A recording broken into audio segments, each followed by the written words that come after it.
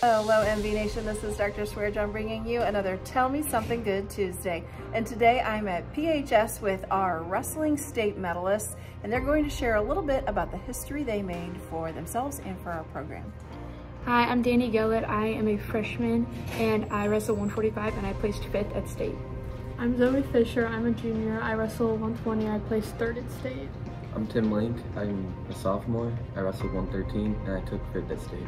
All right, so can you tell us a little bit about the history that you made in your wrestling competitions? I was the first freshman to ever qualify for state and the first freshman to medal at state. I was the first girl to qualify for state, and I was the highest placing girl at state this year. I kept the streak going 20 years of a straight state medal.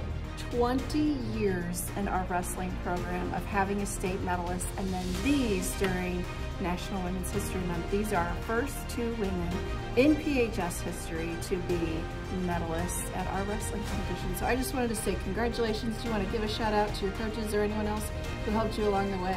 Coach Leggett helped us a lot. He was the girls wrestling coach this year. I would like to thank Coach Knott and Coach Rep.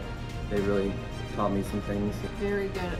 A lot of kudos to your coaches, to your families, to your parents, and for you guys for all the hard work that you put into making PHS history. We appreciate all that you do. Good job. Congratulations. Thank you.